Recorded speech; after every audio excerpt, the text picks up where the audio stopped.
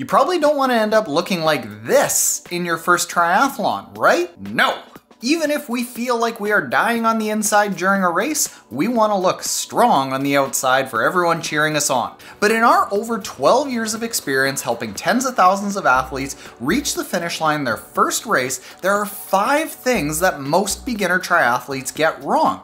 And the problem is that when things go wrong in triathlon, they go very wrong. So we're going to help you avoid all of those potholes here today. What's up, motivators? My name is Taren. When ordinary people want to accomplish something extraordinary in endurance sports, they choose our totally free Motive training plans. You're ready to take on that next big challenge? Let's do it. Now, I remember my very first triathlon when I hopped off the bike and I started doing the Frankenstein walk all the way through transition 2 to get out onto the run, trying my best to look, well, not like I was dying. Everything from my calves to my quads were all locked up because I hadn't done any brick runs. And this is one of the biggest errors of most new triathletes. A brick run is when you complete a bike and then you go immediately into running after. And this is critical for our bodies to learn how to do because we have to reroute the blood flow very quickly from our biking muscles, where we are held up by the bike and the pedals and the seat and the handlebars, to holding ourselves up completely with our entire body weight bearing down on us with every running stride. So when people train for their first triathlon, most of them tend to just swim a bunch and bike a bunch and then run a bunch, maybe even throwing in some structured workouts, but very few beginner triathletes will do structured brick runs going immediately from a bike to a run. And this is critical. For a sprint triathlon, you need to do at least 6 to 10 of these runs. For an Olympic triathlon, something more like 10 to 16. For a half Ironman, more than 24. And for an Ironman, probably more than about 40 or 50. These brick runs don't have to be long. In our Motive training app, most of them are only about 10 to 30 minutes long. You see, the purpose of doing a brick run isn't necessarily to do a full run after a bike workout. It's just to get that quick reroute of blood flow so that your body knows how to run after a bike. And then roughly, how long does it take you to start fatiguing so that you have some sense of pacing? Which then leads into the second problem, and that is pacing. Almost every new triathlete is going to get their pacing wrong. You're either going to go too slow and leave some time out there on the course, or you're going to go too fast and leave a lot of time out there on the course because you are suffering throughout the entire race.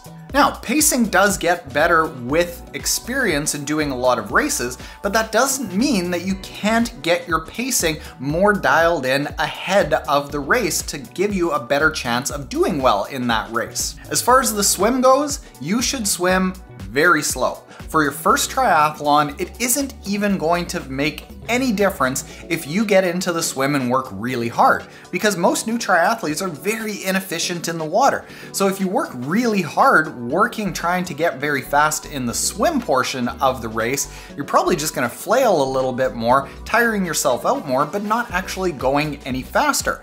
So you should think about the swim as just mandatory transportation to the actual start of the race, going as slow as you possibly can, holding yourself back. The way that you figure out the bike and the run pacing is in all of your training leading up to the race. Every week you should be doing a bike to run brick workout, and what you'll do is bike and run roughly at and slightly above the pace that you think that you can hold during the race. What will start to happen is you'll start to get a sense of how much is not enough pace and you can actually push a little bit more, and how much is too much and you're likely to fade. Do this week after week after week leading up to a race, and you're going to get a sense of what your pacing should feel like. But here are some guidelines to help you. Your rate of perceived exertion on a scale of 1 to 10, where 1 is just completely easy and you're walking to the end of the driveway, and 10 is going so hard that you're about to throw up, a sprint triathlon should feel like about an 8 or a 9. An Olympic distance triathlon about a 7 or an 8 out of 10.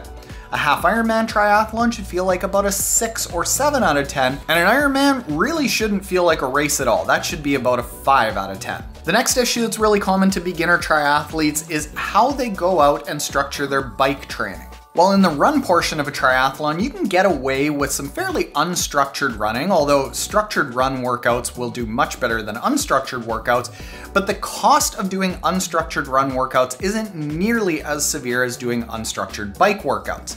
The problem that most beginner triathletes get into with bike workouts is that they just go out and ride. Maybe going a little bit harder on some days, a little bit easier on other days, or going at kind of a moderate pace. But what happens is this isn't hard enough to build up any speed, and it's not long enough to build up any endurance. And with the bike portion of most triathlons taking up more than 50% of the time that you are going to be out there in the race, also having to get off of that bike and be fresh enough to run after, the cost of not being bike fit is enormous in a triathlon. We recommend, and we outline this in our very highly rated book, Triathlon Bike Foundations, that there should be 2 bike workouts every single week that beginner triathletes do. One bike workout should be low intensity, but fairly long. Whatever long is to you, just make it long. So if 20 minutes feels long, do 20 minutes. If 50 minutes feels long, do 50 minutes. But what you should do is keep the intensity low and then build up the duration of that ride by about 10% every week. So if you're starting out at 50 minutes, second week do 55, third week do 60.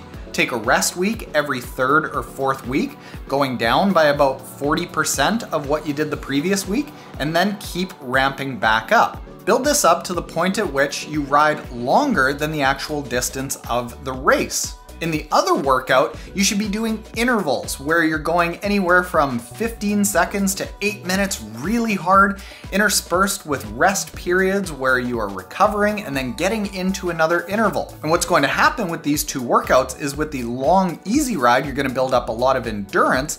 And then with the interval ride, you're going to build up a lot of speed so that when you get into the race, you're going to be able to go long enough and not have the high effort level of the speed in a race actually cook your legs before you even get to the run. The fourth thing, the biggest thing that most triathletes worry about, and it is the swim.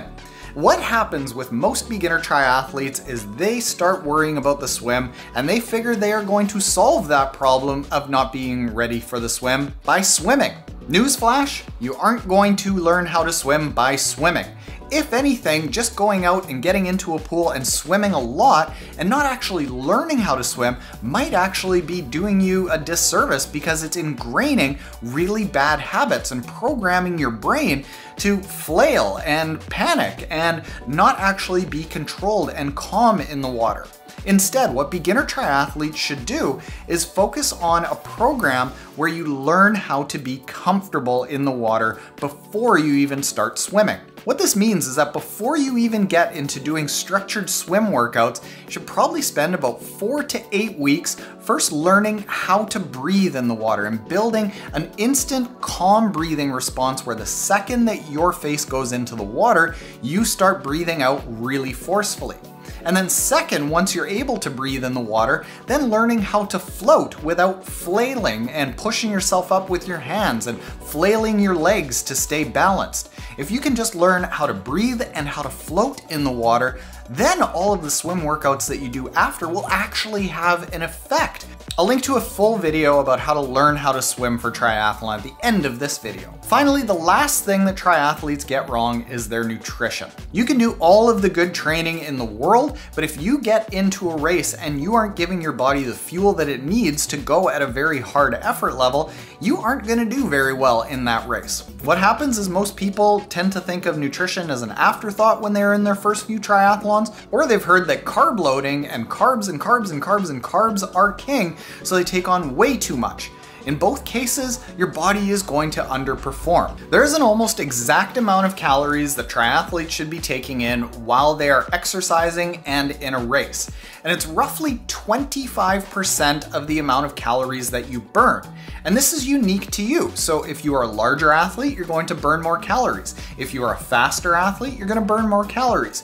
If you're a smaller or slower athlete, you're going to burn fewer calories. So all of the generic advice of 1 gel per 30 minutes or take 60 grams of carbs per hour, all of it is just a complete guess. We will put a link in the description below to a calculator that's on our website where you can enter your weight and your speed of how long you expect your triathlon to take, and what will come out is a result of how many calories you should consume. But it's not just enough to show up on race day and take that amount of calories.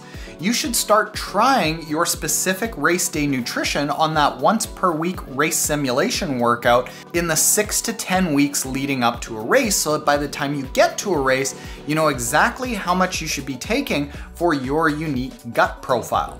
Do all of those 5 things and you are going to avoid a lot of the biggest disasters that happen to new triathletes. Of course, having a great training plan will make a lot of this easier, and you can get one for free that is personalized to your unique abilities and schedule and goals at mymotive.com. Finally, if you want to see that video on how to get started swimming, building comfort and capability in the water, click the video that's on the screen right now. That'll start with teaching you our reverse breathing pattern that will reprogram your brain to be comfortable in the water. Later, motivators.